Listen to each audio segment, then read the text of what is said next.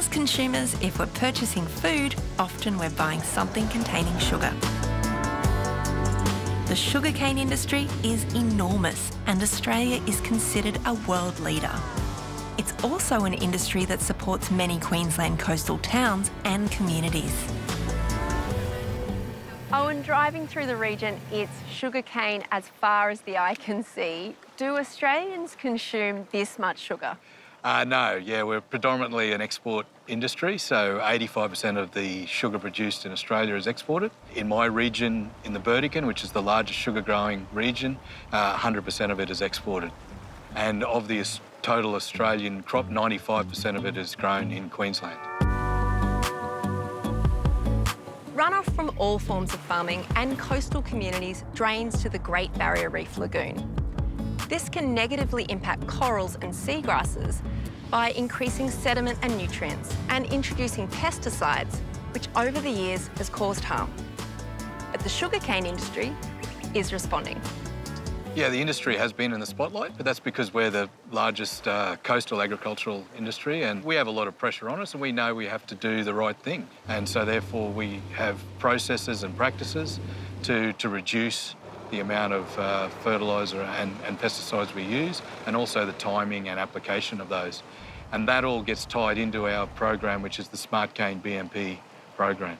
What is Smartcane BMP? Okay, so Smartcane BMP is a best management program that is available to all cane farmers right across Queensland. There's three main parts of the accreditation process. They are soil health and nutrition, irrigation and drainage, and weeds and pests and diseases.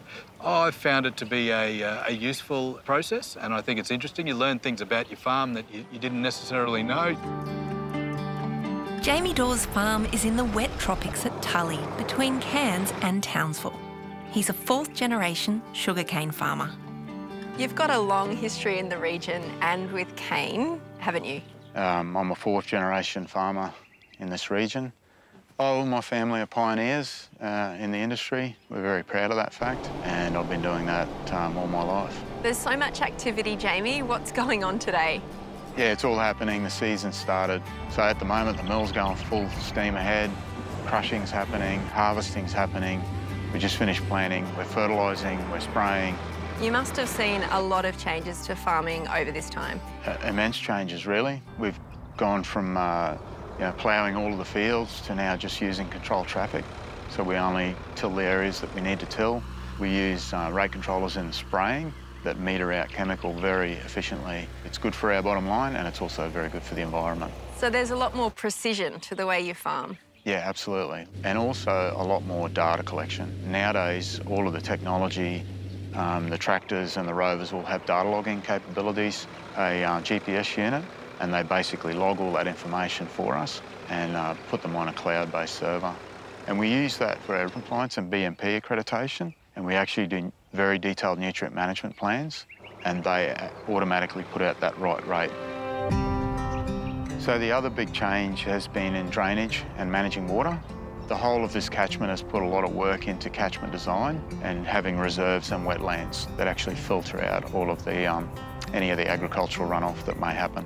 You've been through the Smartcane BMP accreditation. What did you get out of it? We've got better nutrient management planning, better drainage and retention, water quality retention outcomes, and also better use of pesticides and chemicals. Having all of our equipment on GPS has reduced compaction greatly. So we've got an area that we traffic and an area that we farm. And through doing this, we don't compact that area that we're farming, and it greatly improves soil health and it greatly improves efficiency on the property. We don't do any burning, so we use green cane harvesting. That reduces sediment runoff. It acts like a big sponge, retains moisture, and it fixes the fertiliser right where it needs to be. So wetlands, they're like lungs, I suppose, and they filter all of that sediment, chemical or fertiliser that may run off in an episodic event and keep it out of the actual catchment region. Coming up next on Planet Shapers, Australia grows the cleanest, greenest cane sugar in the world. But how do Australian cane growers receive a fair price on the world market?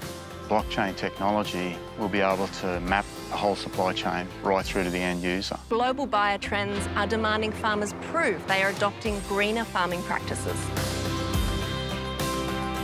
I've heard of blockchain. How does it work for sugar traceability? Blockchain technology will be able to map the whole supply chain right through to the end user.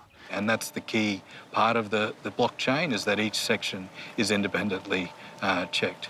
So the end user then has sustainable sugar that ticks off all the traceability steps all the way through. So it's all about proving where the sugar came from. We've got the cleanest commodity out there, and the end user should be able to see all the way through the supply chain that we're accredited, right down to the farm level.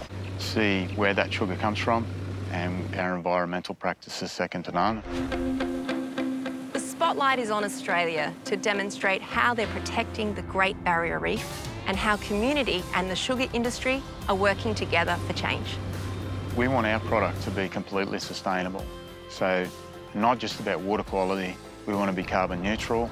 It's a very important industry to the coastal towns of Queensland. It's fundamentally important that we can prove that we are doing a good job environmentally. Yeah, we're looking at being able to offset all of our environmental impact eventually. How important is it for cane farmers to be involved? Oh, we feel it's very important. Most of the growers are really compliant. They just need to formalise that. A lot of it's about record keeping and demonstrating what they're already doing anyway. If it's best for the environment, it's also best for the farmers and for the local communities going ahead. I think I'm representative of a lot of growers my age. We think that we're living in a pretty exciting time, really.